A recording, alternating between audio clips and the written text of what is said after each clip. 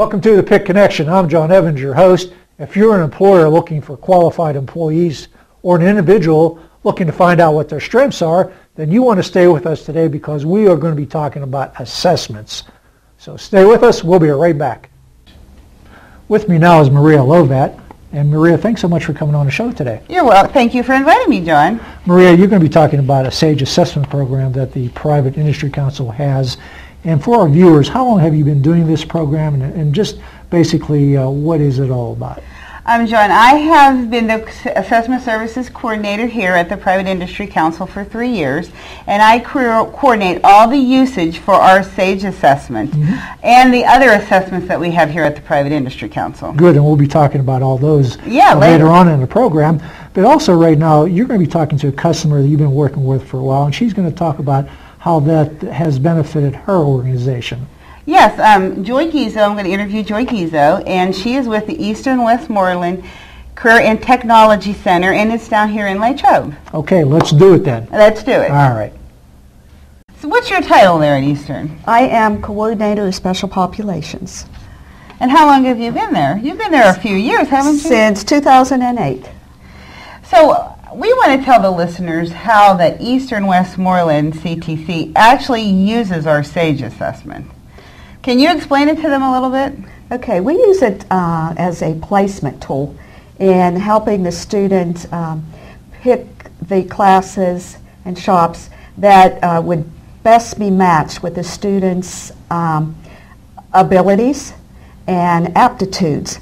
And included among those components of the assessment, we do the eye-hand coordination as well as the academic components.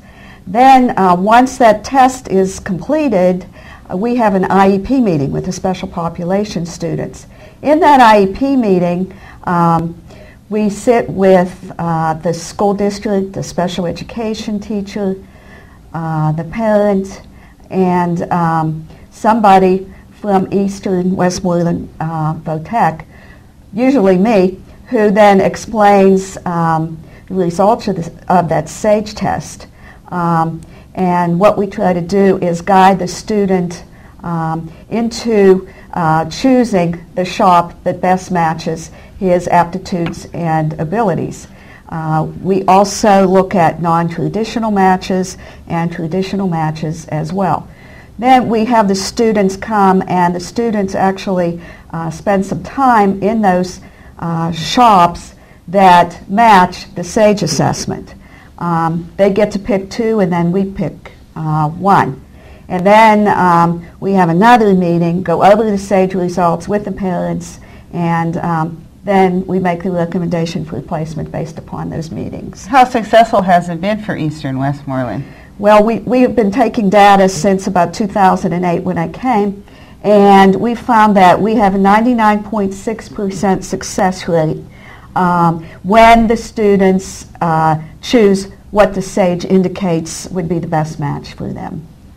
How about the parents? Do you have the parents? What do they say when you talk with them about the SAGE assessment? Okay, they are excited that we're actually giving the students some type of placement test and not just placing them into the shop because the student thinks that he or she wants to be in that shop. It looks fun or exciting or something like that. So we don't want students disappointed, and we don't want parents disappointed as to what they think the shop is. And that's why we do the test, and then we have them shadow and spend some time in those shops.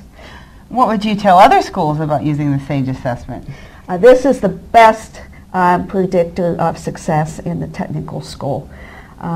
It gives a total picture of the students, not just aptitudes, abilities, but fine motor, gross motor, all the types of skills that the student would need to be successful, not only in that shop, but for the rest of the student's life. Because we want them to leave us getting a job that actually matches the aptitudes and abilities. Setting the student up for success. To be a successful adult. Yes, absolutely. Okay, so we want them to have a successful transition into adult life. I am back with Maria Lovat. Maria, I really enjoyed your interview you had with Joy. Yeah, Joy's very good. We have had a lot of success with Eastern Westmoreland CTC over the last few years. And she seems to be really enthusiastic about the program. It is, and it works like a charm. We have the process down to the T. Good, good. PIC has many exciting things coming up soon, including the Day of Giving on October 3rd.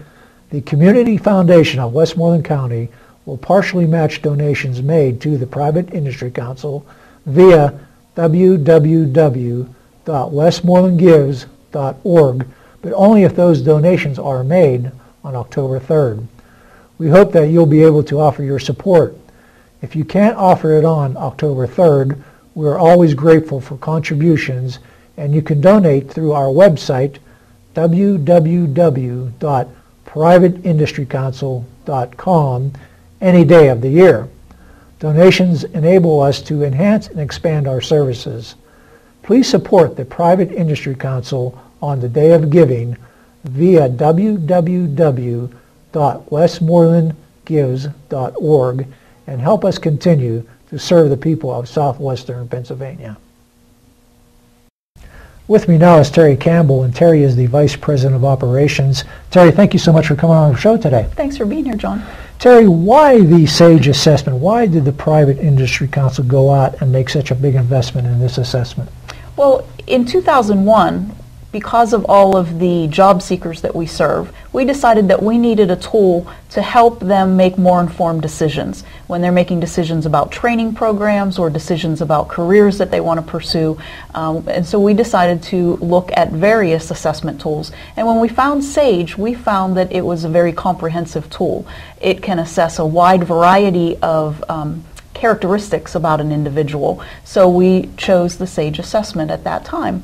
Since then, in 2005, we received some money from the U.S. Department of Labor with the help of Senator Santorum at the time, and we began to approach employers and training providers to talk to them about the value of using assessments in making their hiring decisions. We have now found that it is very beneficial to the Private Industry Council as an employer of over 250 individuals. We find that it's a very helpful tool in using when we're making hiring decisions. So we wanted to make that offer to other employers as well. Terri, as far as the employers are concerned, why and when would they use SAGE? Well, John, employers get a lot of information when they are looking at candidates for a job. First, they want to know what has the person done, what kind of experience do they have, and they're able to get that kind of information from a resume or from a job application. They also want to know what the person wants to do, what their motivation is, and typically an employer will get that type of information in an interview. You're able to tell an employer, oh yes, I would love to do that particular job, this is what I've been dying to do my entire life. But another piece of information that an employer should have is what can the person do?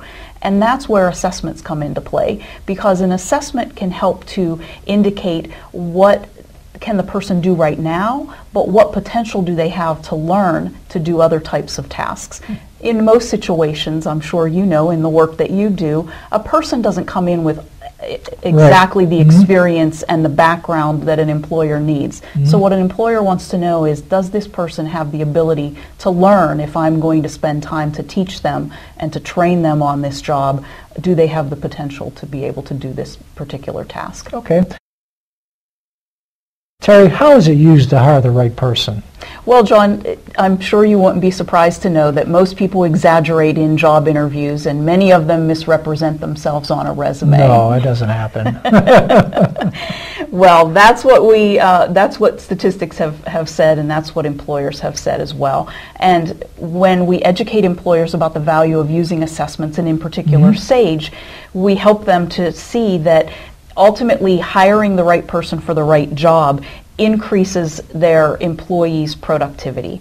By matching the person to the right job and matching their traits to the right job, it results in less stress, not only for the individual but also for the employer, and it helps make the managers more aware of the strengths and the limitations of that person so that they can focus in on specific traits that they need to help to reinforce. Using SAGE to hire the right people also reduces turnover, and it also helps eliminate some legal actions that could result from employers making those quick decisions based on their gut instincts or their decisions based on that first impression that is made when a person is first introduced to them. Yeah, I like how it reduces the turnover because, as you know, there's a lot of time put into training new people. Absolutely. So if you can keep that person, that's going to be better for the company. Bottom line, it's going to make things better. Exactly. Terri, how is it used to maximize the current workforce? Well, John, in the current workforce, there are so many untapped talents within a particular company. And we're told also that managers tend to spend at least 60% of their time on people problems. In addition, most training decisions are more reactive rather than proactive. SAGE can help all of these things.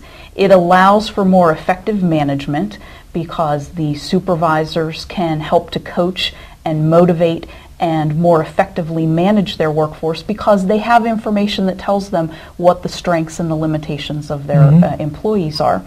It also helps in creating training that is based on the specific needs and the characteristics of employees. So rather than training everyone, perhaps an employer can identify a particular group of employees who have particular needs and customize the training more geared towards specific groups of employees.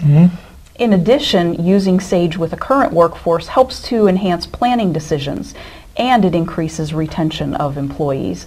So by using it for making planning decisions, we can use it to establish succession plans and to identify, again, untapped talents that our current workforce has to move those people into other jobs, opening up lower level jobs for new employees to come into the company. Well, Terri, this is a lot of good stuff, a lot of good detail for employers, so I imagine the return on investment's got to be pretty good. It definitely is. The return on investment comes in many different forms. As we've already talked, it can reduce turnover. So increasing employee retention and lowering the hiring cost because it's really expensive to hire a new person. Yes.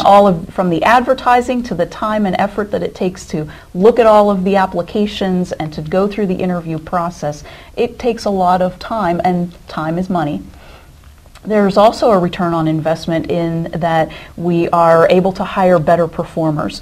Again, higher productivity, which results in increased sales and increased quality of whatever product a company is producing, and also can decrease the amount of work-related injuries.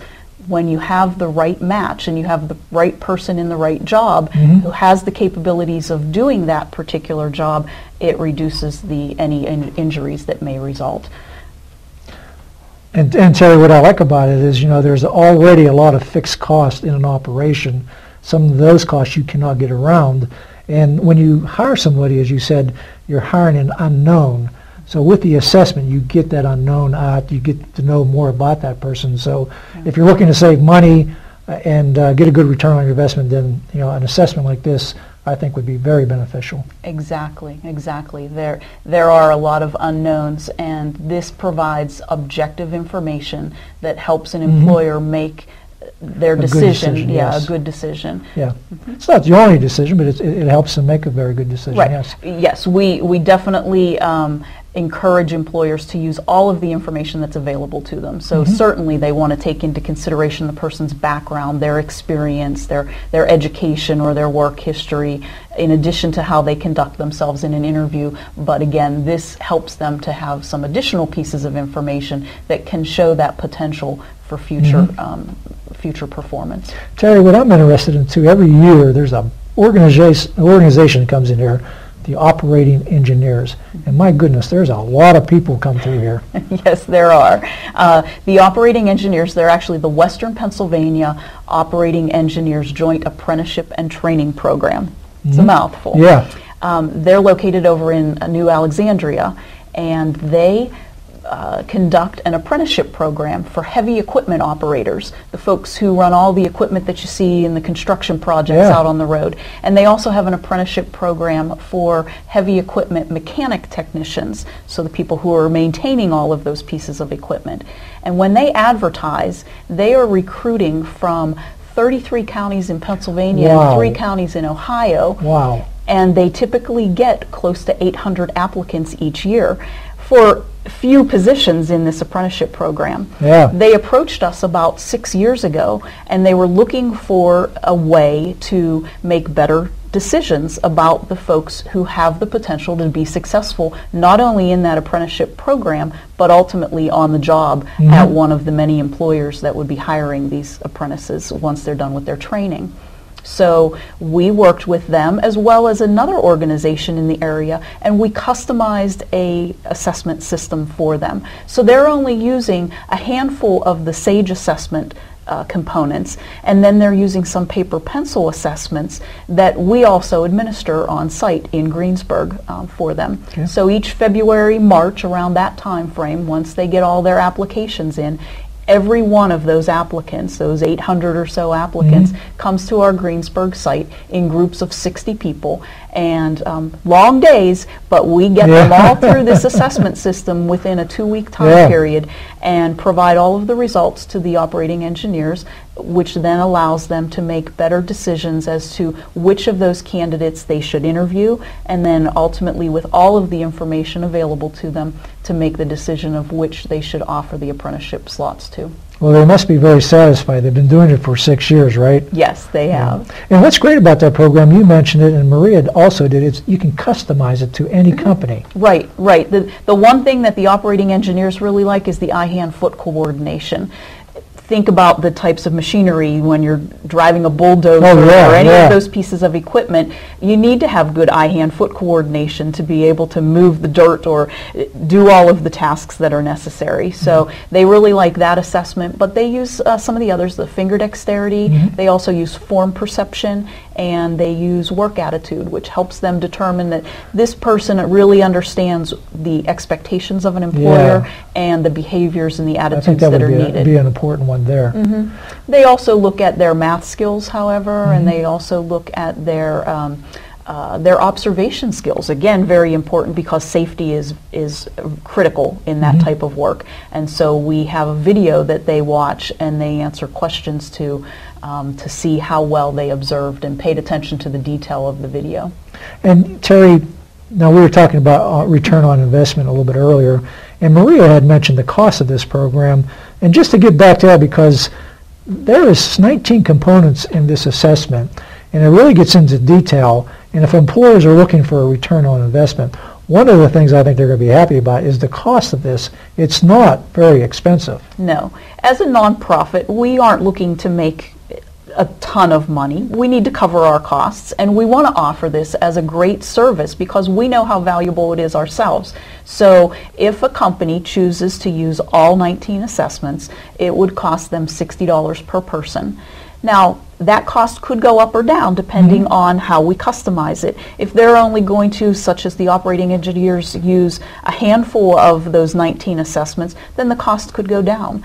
If they are asking for us to go on site or to go to a location that we typically don't administer the assessment, it might cost a little bit more because we have the transportation and some of our maintenance workers who may help us to transport the equipment to those locations. But you're right, John, it's very affordable and it really is worth the little bit of extra time and the little bit of money up front, because ultimately, if you look at the return on investment, it saves money in the end. Yeah. One thing you had told me earlier too, Terry, that some of the maybe employers are they want to find employees that match their good employees right now that they have, and you can actually go in and take like what they call baseline reading, I guess, match up their best employees who do the best work, and then you can use that to find somebody maybe who matches those qualities. Is that correct? Right, right. The SAGE assessment itself is tied into the U.S. Department of Labor data. And so we are able to pull from that data, say an individual, the heavy machine operator that the operating engineers have. We can look at the analysis that the U.S. Department of Labor has done over all of these years, since the mid-60s, which will show us exactly the cognitive skills and the aptitudes, just like we're able to assess through SAGE, what score a person should have in order to be able to perform that work. So we could use that data when we're helping an employer determine what scores should they be looking for. But what you're talking about, establishing that baseline, an even better way of establishing what an employer should be looking for in the scores is by assessing their existing workforce. If they have people already doing that work, and we don't necessarily encourage them to get the best, because maybe they have one or two who are the best. And sure, you'd love to be able to clone those individuals, but we say pick out a good cross-section of people that are doing that job to your satisfaction. And so we try to get, male, female, some who have been on the job a short time compared to those that have been there for many, many years. However we can get a good variety of individuals doing that job to their satisfaction. And then we assess them, and rather than looking at their individual results, we combine them all together to show where are the high and low scores, or where are the majority of people scoring on this particular assessment and that particular assessment. Oh, that's great. That'd be great for an employer to be able to use. And Terry, this is often said, this is a global economy. So if an employer is looking to get maybe a little bit of an edge, got to have a good workforce, and this is a tool I think that they should take advantage of. Absolutely, I agree. All right. Hey, Terry Campbell, Vice President of Operations, thank you so much for coming on the show today. Thanks, John. And we'll be right back. Hi, I'm Nanette, and you're watching The PIC Connection. I'm back with Terry Campbell. And Terry, you're actually going to talk to an employer who has used the SAGE assessment. Yes, Phyllis Miller from Campbell Manufacturing Company. They're located in Trafford. They have been using it for many, many years. They were one of our earliest customers when we started to offer this to other employers. So I'm real excited that she's able to talk with us today. Well, I look forward to listening to that interview, so we'll be right back.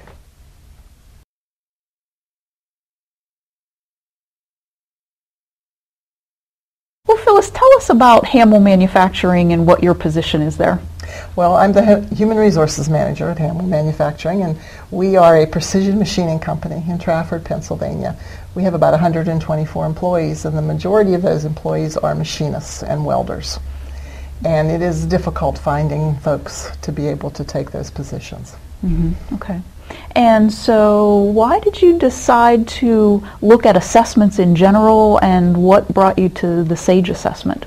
We had always done assessments. We had done it through the National Tooling and Machining Association, and it was becoming more and more difficult to get the results, and it just wasn't really working for us any longer, and so we went out looking for something else, and we found SAGE.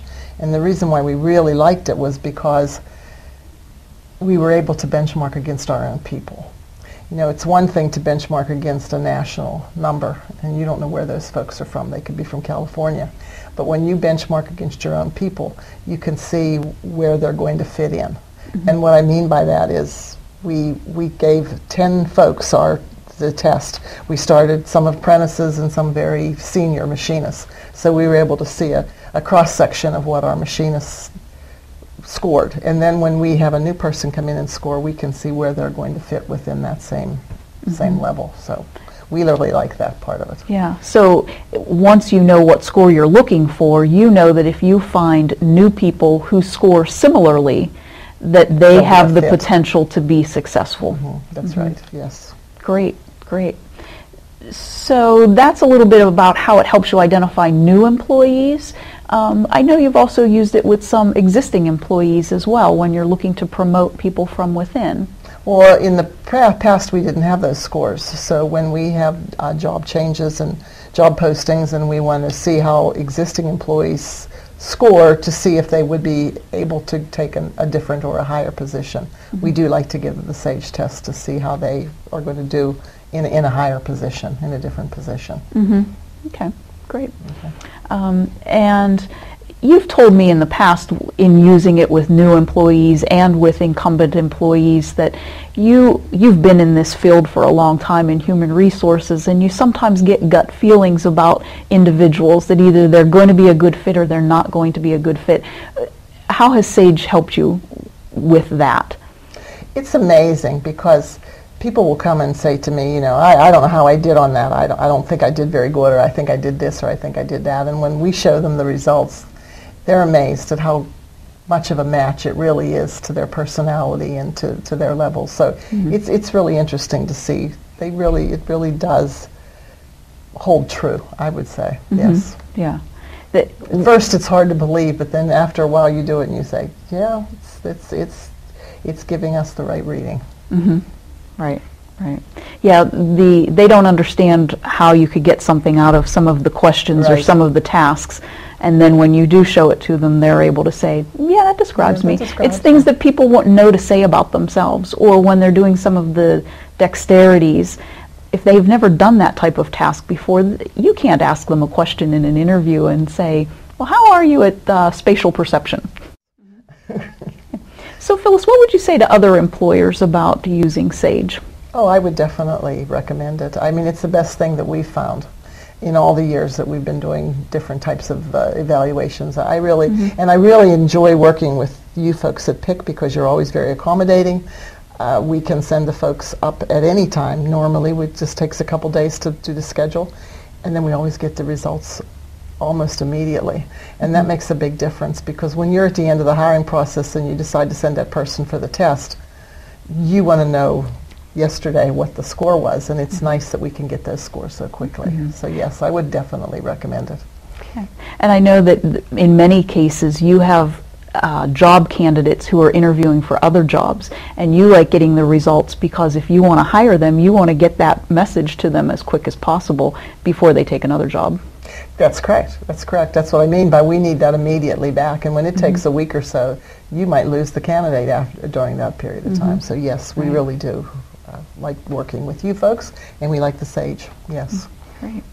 Well, Phyllis, I thank you for talking with me today and for participating in this interview. And it's been great working with you, not only in this project, but many, many others that we've worked with. Thank you. Thanks. If you have any questions or comments about today's show, please email me at jevans@privateindustrycouncil.com. I did receive an email from our previous show. This email came from Patrick.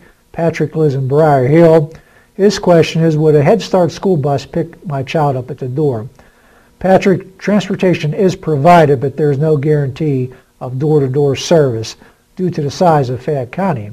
If you have any further questions about transportation, please call 724-430-4818, extension 103. And Patrick, for you sending me an email and for me picking it, I'm sending you 2 Pittsburgh Zoo tickets. They're on their way.